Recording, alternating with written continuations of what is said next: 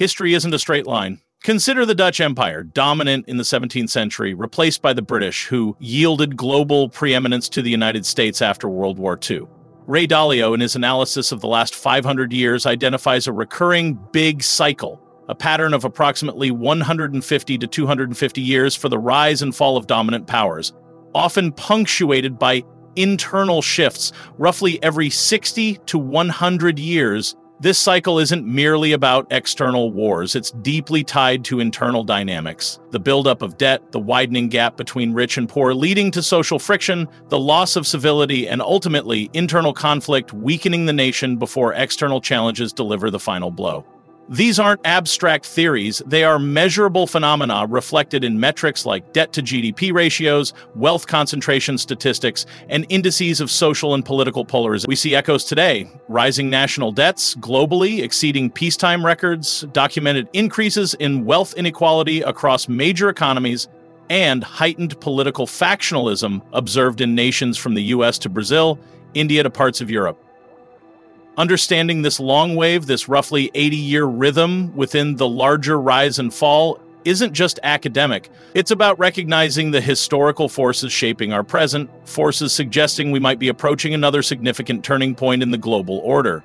The intuition that history moves in grand cycles isn't a modern invention. Ancient civilizations meticulously tracked time, searching for patterns far longer than human lifespans. In China, the sexagenary cycle, or Ganji, combining 10 heavenly stems and 12 earthly branches, created a 60-year repeating sequence, used for millennia, not just for calendrical purposes, but for understanding historical rhythms and even forecasting dynastic fortunes. Similarly, the Vedic tradition in India utilizes a 60-year cycle called Samvatsara, linked to the orbital periods of Jupiter and Saturn, marking distinct characteristics for each year within the cycle, influencing ritual and societal planning. Even the Maya, with their intricate calendar round interweaving a 260-day sacred count and a 365-day solar year, generated a larger 52-year cycle approximating this multi-decade rhythm.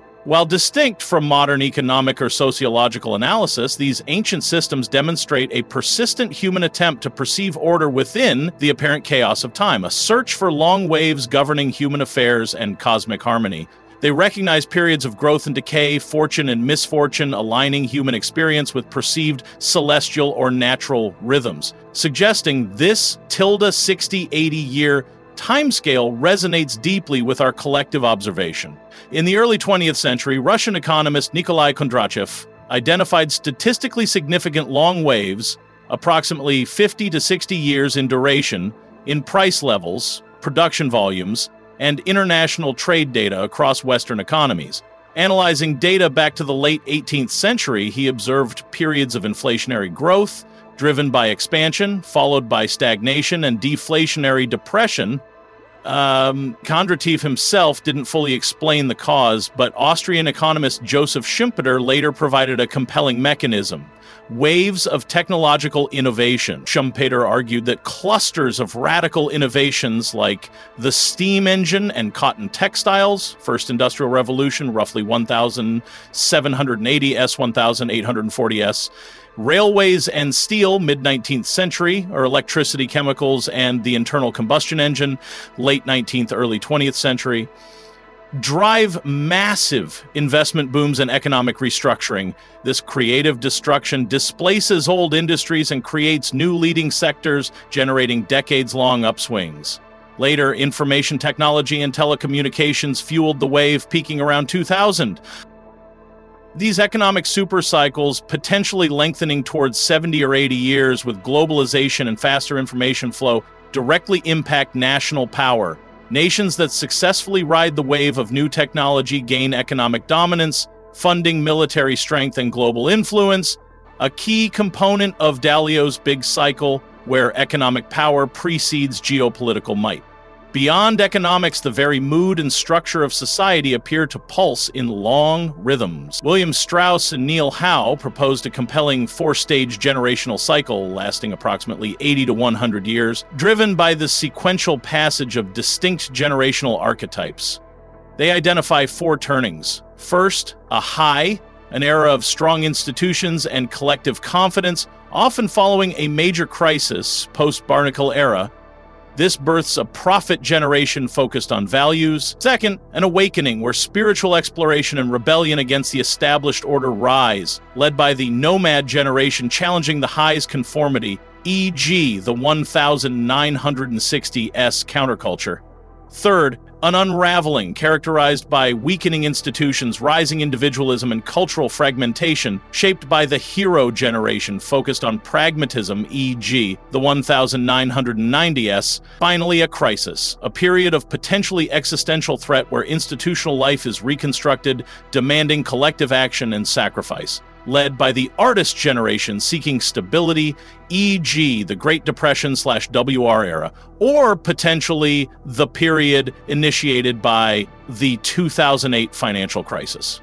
This cycle of social cohesion followed by fragmentation and subsequent rebuilding directly mirrors the internal order and disorder phases Dalio identifies as critical to an empire's strength. Periods of unraveling weaken social trust and political consensus, making societies vulnerable, while crisis turnings, though perilous, can forge renewed unity and purpose, impacting a nation's trajectory within the larger global power cycle. Zooming out to encompass millennia and diverse cultures, the field of Cliodynamics, pioneered by researchers like Peter Turchin, Jack Goldstone, and Sergei Nefedov, uses mathematical modeling and vast historical datasets to identify recurring patterns in social history. One key finding is the secular cycle, typically spanning 50 to 100 years in agrarian and early modern societies, though potentially applicable later. These cycles describe phases of growth followed by decline and collapse driven by interacting internal pressures. It often begins with relative stability and population growth. However, as population presses against available resources like land or energy, living standards for the masses stagnate or decline. Simultaneously, the number of elites, wealthy individuals, nobles, officials, tends to grow faster than the overall population, fueled by accumulated wealth and social mobility. This elite overproduction leads to intense competition among elites for limited positions of power and wealth. This internal conflict, coupled with popular discontent stemming from declining living standards, drastically increases the probability of political instability, civil war, and state breakdown. Turchin's analysis of historical data from ancient Rome, medieval Europe, Tsarist Russia, and dynastic China reveals quantitative evidence for these dynamics. This framework strongly aligns with Dalio's emphasis on internal conflict, particularly wealth gaps and political polarization as primary drivers, weakening an empire from within, making it susceptible to external shocks or rival powers. Could forces beyond human society influence these long waves? Some researchers point towards the sun itself. While the familiar 11-year sunspot cycle is well known, German astronomer Wolfgang Gleisberg, analyzing centuries of sunspot records in the 1930s, identified a longer, more subtle cycle averaging around 88 years, now often called the Gleisberg cycle, typically varying between 70 and 100 years. This cycle represents a modulation of the amplitude of the shorter 11-year cycle. Intriguingly, minima in the Gleisberg cycle, periods of prolonged low solar activity like the Maunder minimum 16451715 or the Dalton minimum 17901830, have shown correlations with periods of cooler temperatures in parts of the world, potentially impacting growing seasons and agricultural yields. Some studies explore potential knock-on effects, shifts in atmospheric circulation patterns, altered precipitation, and subsequent impacts on food prices, resource availability, and perhaps even economic activity or social unrest, especially in pre-industrial societies heavily reliant on agriculture. However, the links are complex and debated. Solar activity is just one factor influencing climate, and separating its signal from volcanic activity, greenhouse gas concentrations, and internal climate variability is challenging. Furthermore, quantifying the precise economic or social impact remains difficult. While not a deterministic driver, the Gleisberg cycle introduces a potential natural pacemaker operating on a timescale remarkably similar to the socioeconomic and generational cycles we've discussed. adding another layer to the intricate web of long-term change. So, we have economic engines pulsing with innovation cycles, societies shifting through generational moods, internal pressures building and releasing according to Cliodynamic principles, and even potential nudges from solar activity, all operating on roughly similar 60 to 100-year timescales. It's tempting to seek one master cycle, but reality is far more complex. These different rhythms overlap, interact, and influence each other in nonlinear ways. An economic downturn, Kondratieff trough, might exacerbate social tensions already building during a generational unraveling.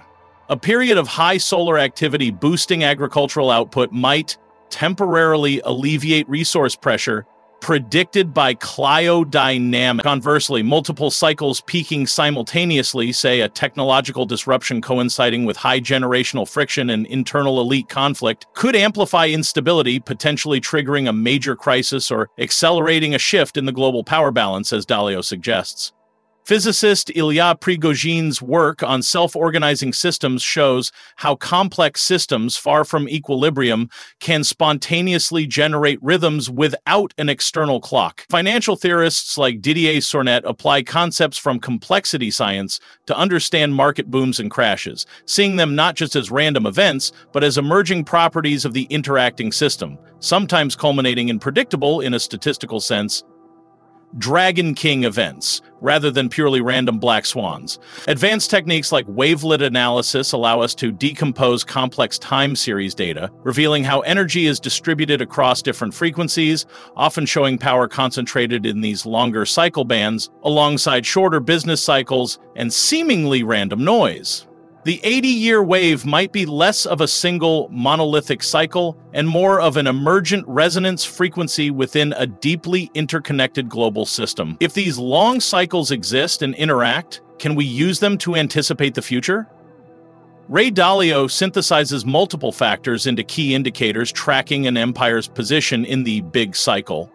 These include 1. Financial strength, debt levels, reserve currency status, balance of payments. 2. Internal order, wealth and values gaps, social cohesion, political effectiveness. 3. External order, trade dominance, military power, technological leadership, geopolitical influence relative to rivals. By tracking these metrics for major powers like the US and China, Dalio argues we can assess their relative trajectories. Current data points raise concerns. Many developed nations face record debt burdens accumulated over decades. Wealth inequality has demonstrably increased, fueling social resentment, documented in numerous studies and surveys. Political polarization is visibly high in many democracies, hindering effective governance. Simultaneously, we observe a clear challenge to the post-WR world order, marked by intensifying US-China competition across technology, trade, and military domains, alongside conflicts like the war in Ukraine reshaping global energy flows and alliances, and a trend towards deglobalization or regionalization. Does this confluence of internal stress and external challenge, aligning with the potential downswing phase of several long cycles, mean a major turning point, perhaps even a systemic crisis is imminent, potentially around the mid-2020s, as some cycle theorists might suggest? While precise prediction is impossible due to complexity and unforeseen events, the convergence of these indicators, viewed through the lens of historical cycles, strongly suggests we are navigating a period of heightened risk and transformation in the global order. Recognizing these potential 80-year waves and the larger cycles of global power isn't about fatalistic prediction, it's about informed preparation. As Ray Dalio emphasizes, understanding the recurring patterns of history, the interplay of debt, internal conflict, external challenges, and shifts in economic and technological power provides invaluable context for navigating the present and future. While statistical cycles don't dictate events, they highlight periods where the probability of certain kinds of change increases significantly. Ignoring the buildup of debt, the fraying of social fabric, or the rise of geopolitical rivals based on wishful thinking is historically unwise. Instead, understanding these dynamics allows individuals, businesses, and nations to adopt timeless principles. Diversifying assets and relationships, managing finances prudently, prioritizing education and innovation to ride the next technological wave, strengthening internal cohesion and resolving conflicts peacefully, and engaging realistically with the shifting global landscape. The 80-year wave is a powerful lens, reminding us that stability is often temporary and change is constant.